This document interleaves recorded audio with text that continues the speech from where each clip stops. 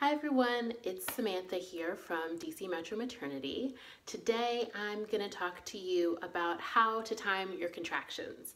So let's say that you think that you're in labor.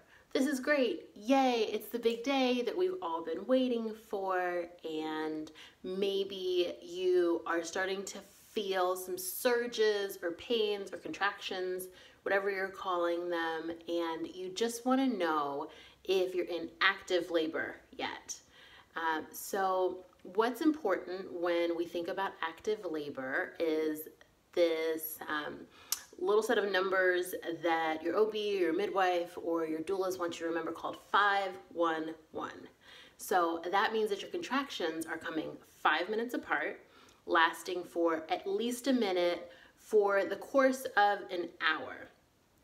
What the 5 minutes apart means is that the surges that your body is feeling are coming often enough to really start to open up your body and move your baby down.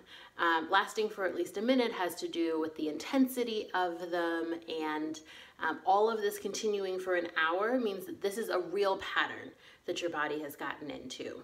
So now that we're talking about the contractions being 5 minutes apart, I want to make sure that you know how to time your contractions.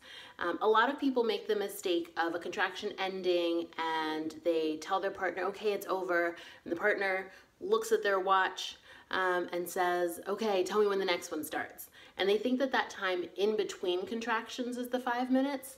That's not the case.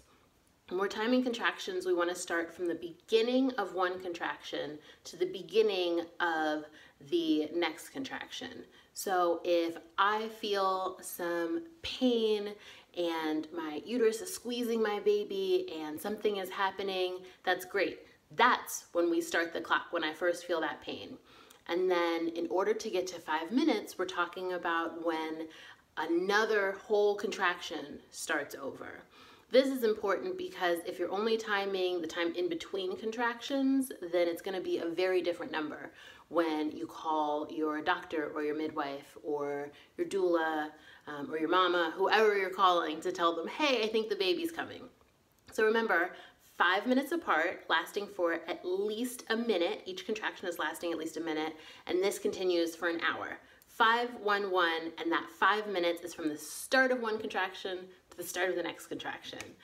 Feel free to check out our blog at DC Metro Maternity for more information on labor and postpartum and all the things that you need to know about having a baby. Thanks. Bye.